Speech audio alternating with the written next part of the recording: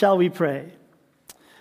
May the word of my mouth, O Lord, and the meditations of our hearts be acceptable to you. In Jesus' name, amen. So Peter is motivating his first audience, his first readers. He's motivating them because they've fallen on hard times. And, he's encouraging them to persevere because for Christians in this world to just live holy lives, we have to live our holy lives in the midst of suffering and in the midst of pain. His audience have fallen on hard times, and we can find this very clearly in the first few paragraphs or even sentences of 1 Peter. In verses 1 through 9, and we went through the first two verses last Sabbath, in which Paul or Peter calls his audience or his readers as God's chosen people. God's chosen people. And he encourages them by telling them that God, the entirety of the Godhead, that is to say, Father, Son, and Holy Spirit, are with them, explaining to them these beautiful words in verse 2, 1 Peter chapter 1, God the Father knew you and chose you long ago. What's happening to you is not unknown to God. In other words, you've been chosen, and God knew you and everything that was going to happen to you in your life. And His Spirit. Notice what it says over there. It doesn't say that God or the Holy Spirit will make you holy. He says that the Spirit has made you holy. And as a result, he says, you have obeyed Him and have been cleansed by the blood of Jesus Christ. So in that one verse alone, we find God the Father, God the Son, and God the Holy Spirit uniting around you and me, around, first of all, his first century hearers or readers of his letter, to whom he addressed his letter. Those Christians who are in the provinces of Pontus, Galatia, Cappadocia, Asia, and Bithynia. And by extension, to you and me today.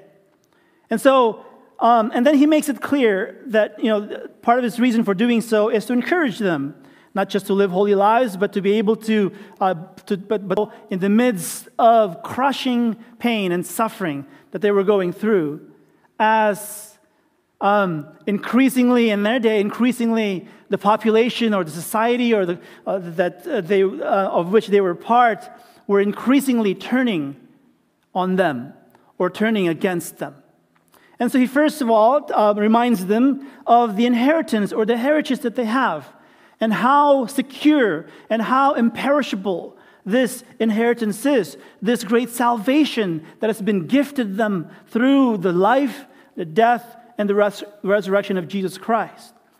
And the first or the second two verses that were just read to us today speak of that. All praise be to God, the Father of our Lord Jesus Christ. It is by His great mercy that we have been born again, because God raised Jesus from the dead. And He says, now we live in great expectation, and we have a priceless inheritance. Down to verse 6, we find the real reason why He says these things, when He says, so be truly glad, there is wonderful joy ahead, even though you must endure many trials for a little while. That was their life. Trials, tribulations, and not just metaphorically so. Today we speak of trials, we speak of pain, we speak of suffering, and perhaps to some of us, or to so many of us, the pain that we know probably is just metaphorical pain, or psychological pain at that. Not the pain of having to leave your home or having to be persecuted for your faith. I believe nobody can speak of that here, right now. But that is their situation. And it is within that context that Peter encourages them all to soldier on, as it were, and to live holy lives in the midst of, in spite of their pain and of their success in verse 13 onwards to verse 17. So prepare your minds for action and exercise self-control.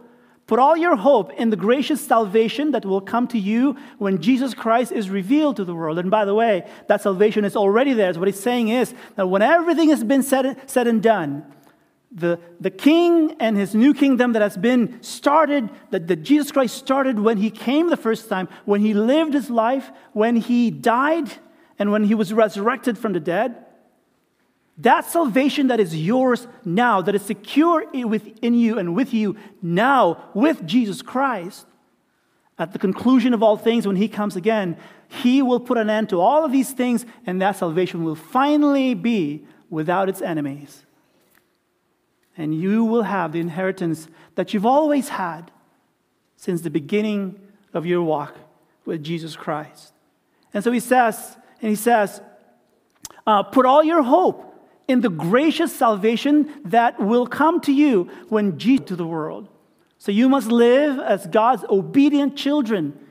Don't slip back into your old ways of living to satisfy your own desires. You didn't know any better then.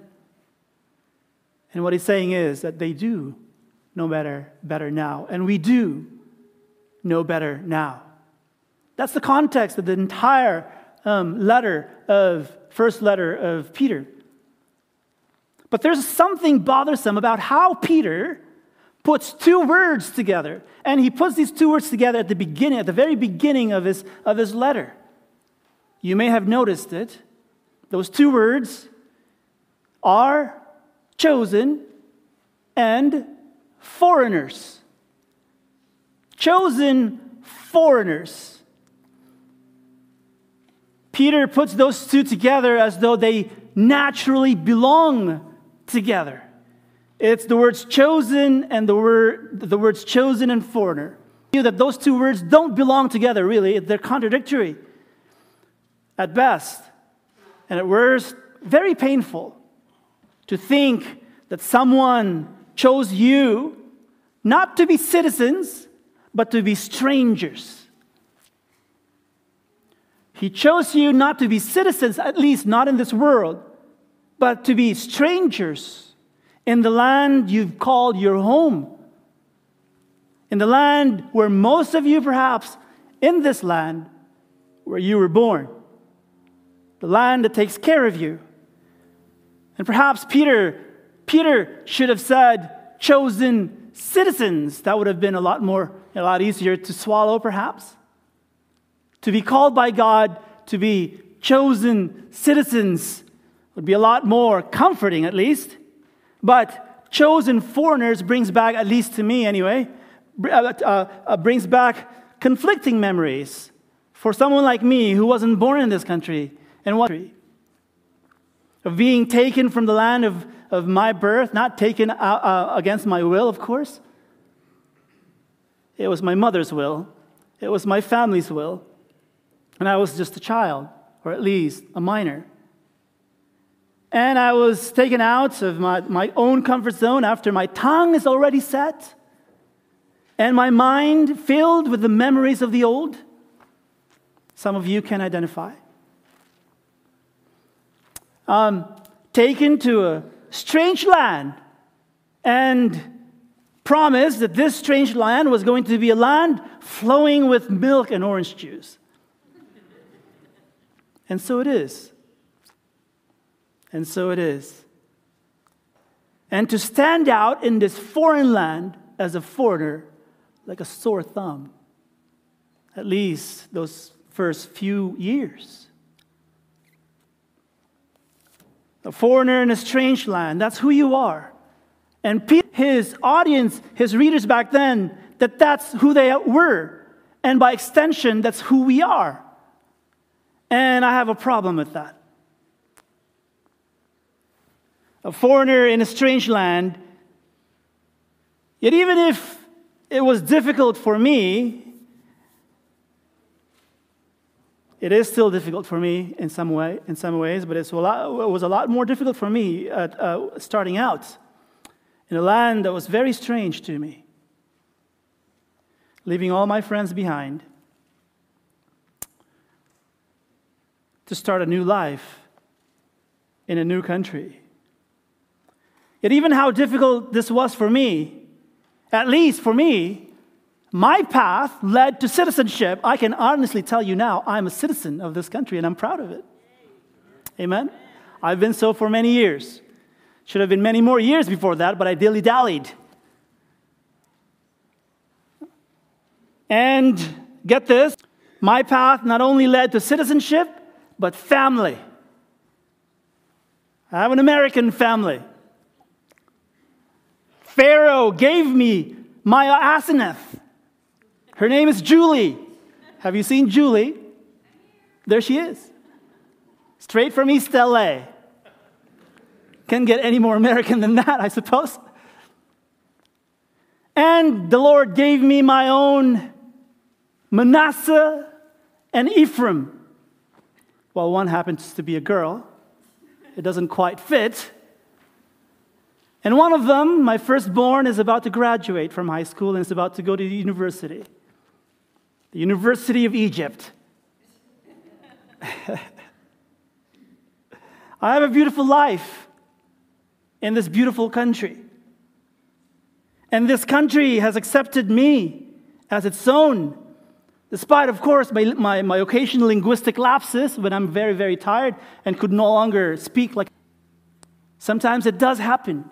Or my wife tells me, I dream in another language. It still happens to me. That's who I am. I'm an immigrant. And to be told by Scripture that I'm not just an immigrant, but so are you.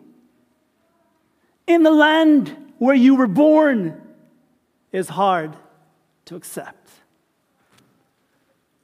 But Peter chooses his words very carefully. This is not something that Peter just says and it's, oops, did I just say that? Yes, I just said that. And yes, I meant to say that. Chosen foreigners is who we are. This is how Scripture calls you and me. Perhaps to remind us that our path here in this world does not lead to citizenship in this world. It leads to citizenship in another kind of world. And I can just imagine how painful this must be for you to read. Those of you who were born citizens in this beautiful country of ours. To be reminded not to get too close, too identified with the country you love, lest you forget who you really are. Who are you? Are you a citizen of this country first of all? Or a citizen of another country? Who is your king? To what kingdom do you belong? Do you belong to the kingdoms of this world? Or do you belong to the upside-down kingdom of Jesus Christ? And I can imagine some might find this a little bit painful, especially you who have stayed in this land, never left this land of your birth, the land where everything is fine. It's almost worse for you, more painful for you, to be reminded that you're just a chosen foreigner here in the land of your birth. Especially because the land cradled you. And the land and its people raised you, and the land has done nothing bad against you, only good. And this land has given you a very comfortable life, which is not the case among Peter's first readers. They needed no reminding, I should say, that they were foreigners in the land of their birth. Why? Because their land and their people had turned on them. It's a lot easier to remind somebody that they're foreigners when their own people have already forsaken them. But when your people have embraced you, and when your land takes care of you, it's a lot harder that you don't belong there. It's not where your citizenship is. But their people have turned against them. For what reason? for one and one reason alone, because they were Jesus freaks. That was the only reason. And for daring to be countercultural in the way they lived their lives, for proclaiming good news, for being good news, for being new creation in a world where old creation is just fine. Don't rock the boat. Just go with the flow. Peter was not telling them what they didn't already know, of course, because they were living this life as vagabonds in their own home. Peter merely states the obvious to them, that in their world, being good news turned out to be bad news. Bad news, indeed, that would cost them, some of them, or many of them, their lives. And that they were being reminded that their resurrected, their so-called resurrected life leads to no bed of roses, but leads instead to pain and suffering.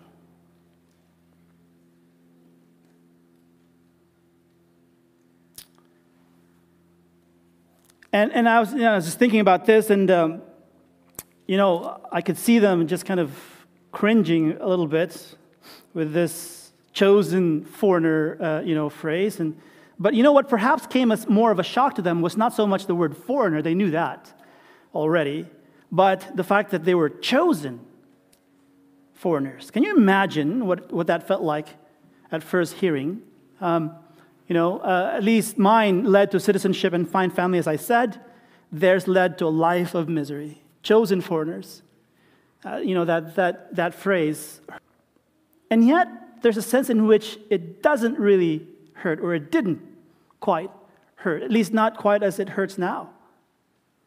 Because in their day, you see, the afterglow of Jesus' life, the afterglow of Jesus' death, and the afterglow of his resurrection was still fresh on everybody's minds.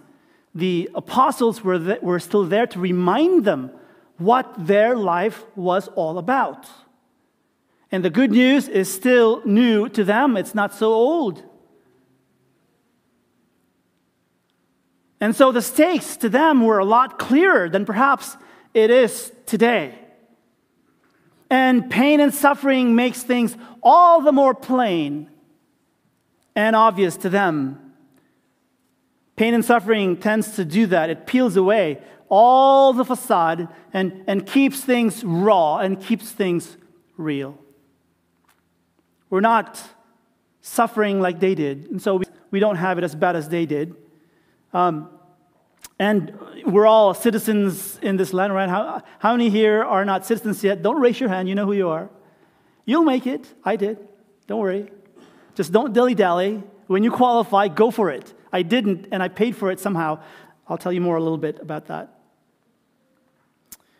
We're all citizens in this land, and even I am a citizen now in this adopted land of mine, and my beautiful Asenath is right here to testify to that.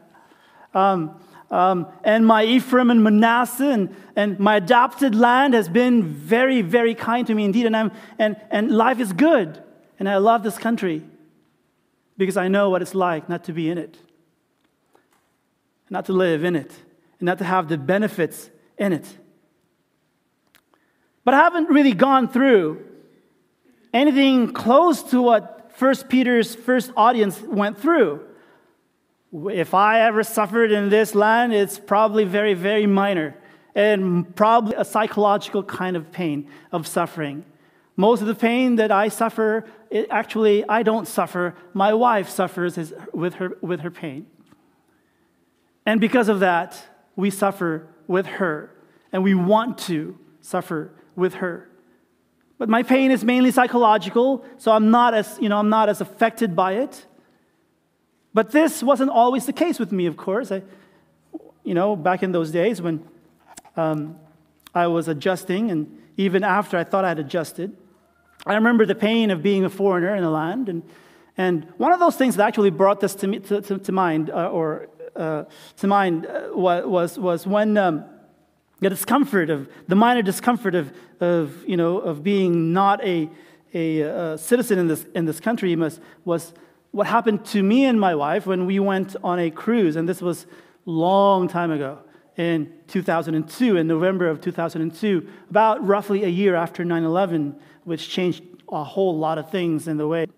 So we set out from New Orleans to the Western Caribbean and back, and we sailed for 10 days, and that wasn't fun in the sense that I had sailor's legs the whole way through, and I could barely keep myself from puking. But other than that, all the food looked good, and they tasted good, and everything. And so we sailed for 10 days, and of course, as I said, I dilly-dallied on getting my citizenship papers, and so I came, unfortunately for me, I came from a country which has a problem with radical Islam, in the South at least. And when we docked back in New Orleans after 10 days of sailing the seas, I was held back.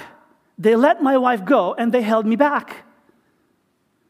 And they kept me in a room with a bunch of foreigners who didn't look like me, and asked me all sorts of questions and waterboard me. I was just teasing to see if you guys are still awake. They did not waterboard. They did not send me to Guantanamo Bay. No, none of that. Because when they realized that I wouldn't hurt a fly, they let me go. But I tell you, that was the day when my dilly-dallying finally stopped. And as soon as we got home, I filed for citizenship faster than I can say Jack Robinson, because I knew what it was like to leave the country without a U.S. passport, and I knew what it was like to return without a U.S. passport. My naturalized citizenship paper, which I have it. It's in my office. I should have brought it here so you know what it's like, what it looks like. And my passport. We're about to leave for the Philippines, me and my kids, and a friend of ours from here. And I will be carrying a U.S. passport, thank you very much, and I will be proud of it, and I'll be a lot more secure with it, I'm sure. But I know what it's like to be without it. But with it, I feel safe. With it, I feel that I belong. And with it, I feel that I'm home in a land that has been good to me. In a land that has been good to us. Which is really the problem. Bigger than Peter's first reader's problem. We feel safe. They didn't. We belong. They didn't. We're comfortably home. They weren't. So when God's message fell in their ears that they were chosen foreigners, it made sense. That God had infused their life with meaning, their hard lives with meaning, and it gave them strength. And to see their lives as God sees it, as the birthing of new creation into a world too long in the dead of winter. A world in need of spring, of new life. A world in need of you and me, of good news. We, on the other hand, have to try a lot harder to keep it real because we're comfortable. We feel at home. And we're, in that sense, we're in a worse fix. What can we do? Since we do not even begin to approximate the situation of 1 Peter or the readers of 1 Peter. Well, we have several choices. I'll name two of them. And you decide whether these first right for you. We can pray for persecution to come.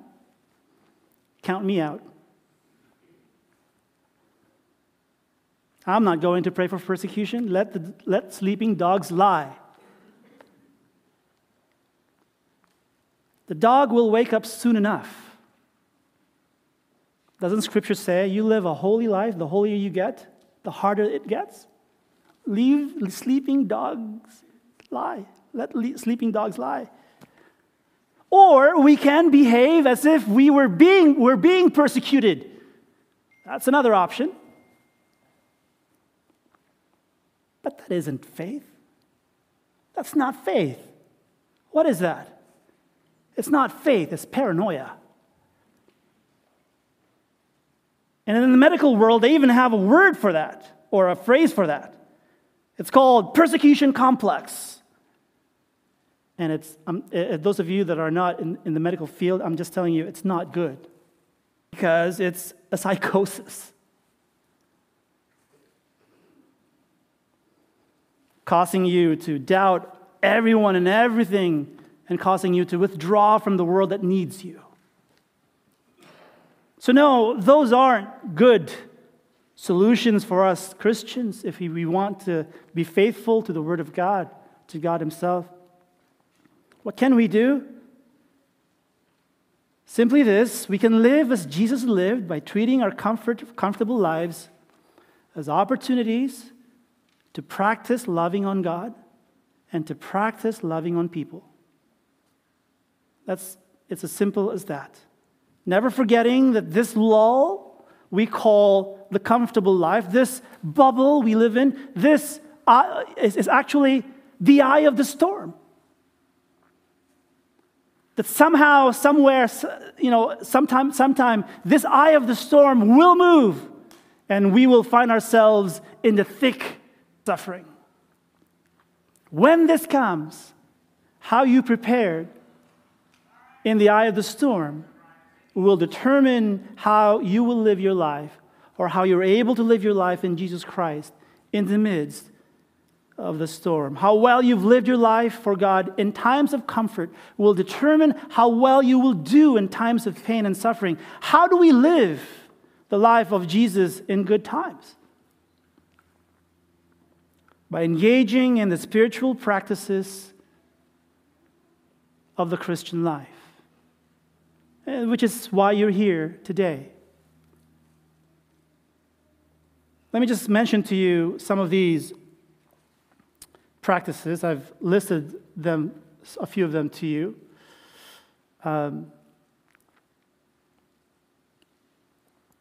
Let's see now.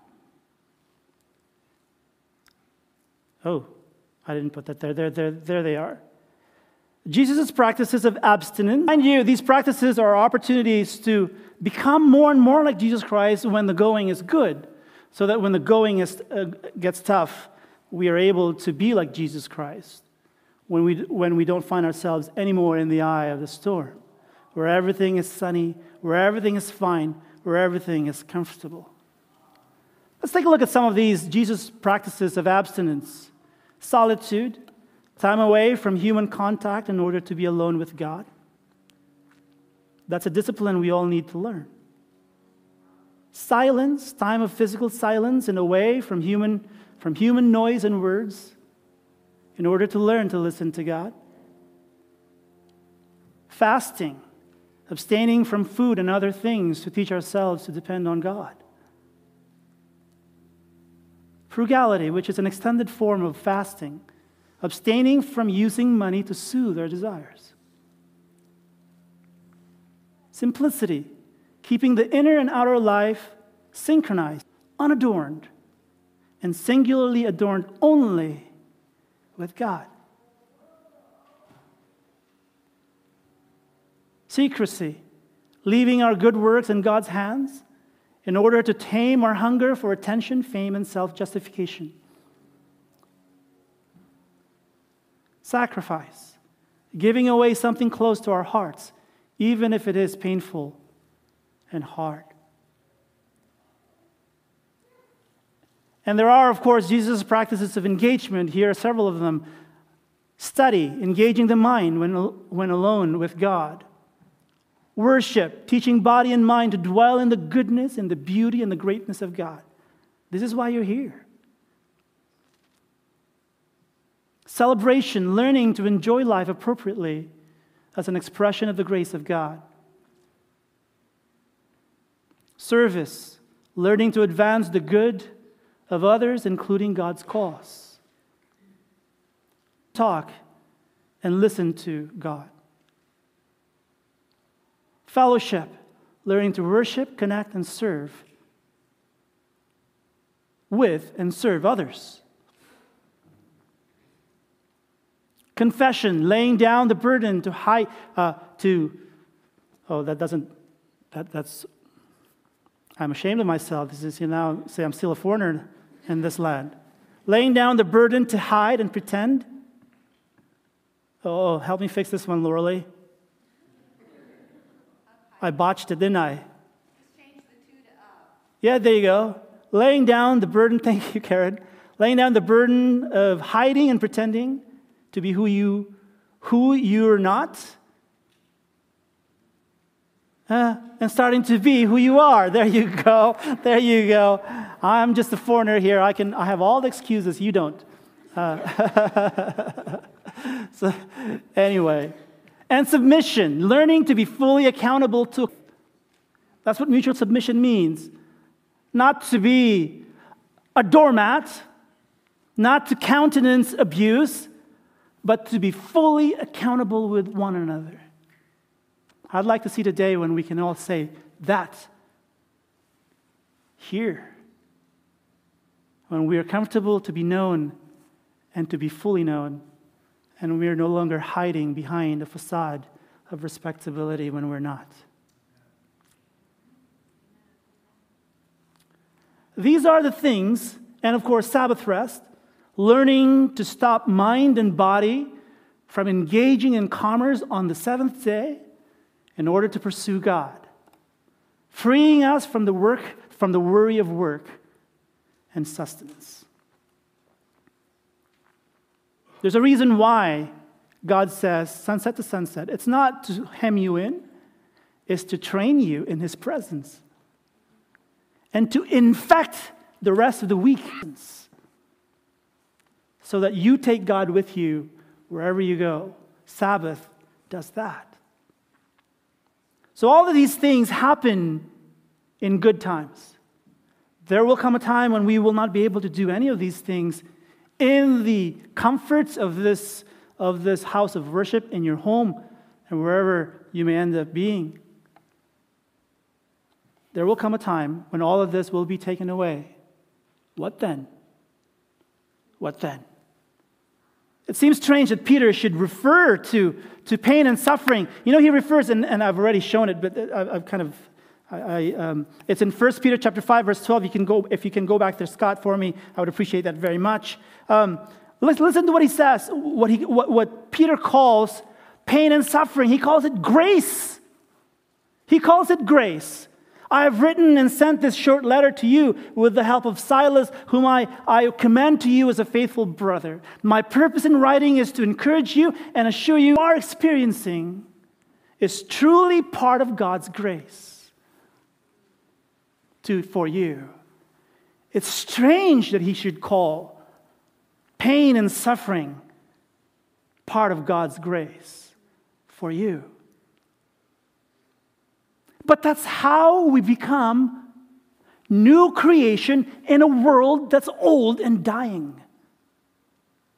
When we're able to handle pain and suffering the way Jesus handled pain and suffering, and to smile and to tell the world that there's a better kingdom, there's a better way of living than the life they're living. And it is through the life, the death, the resurrection, the power of Jesus Christ, whom God raised from the dead and is now seated at the right hand of the Father in heaven. Our pain and our suffering doesn't compare to theirs. No, it doesn't. But we may be sure that God's grace is also ours in our little pain. These disciplines of the spiritual life in the eye of the storm. And this is what it means, brothers and sisters, to live a life of true evangelism in this world. We don't do evangelism. We are evangelism. Those two are not mutually exclusive of each other. We are evangelism. A life of true evangelism is the new life where holiness and suffering meet. And this, my friends, is what Scripture calls new creation. Let's pray. Father God, thank you that Jesus Christ is alive, and that because he is alive, we too are alive. Life of evangelism, every moment of our life. And where we fall short, we know that there is no condemnation, because in Jesus Christ we are free. As the old saying goes, fall 7 times, get up 8. May the Spirit give us the strength to keep trying, to be like Jesus, to be new creation to this world. For in his name we pray. Amen.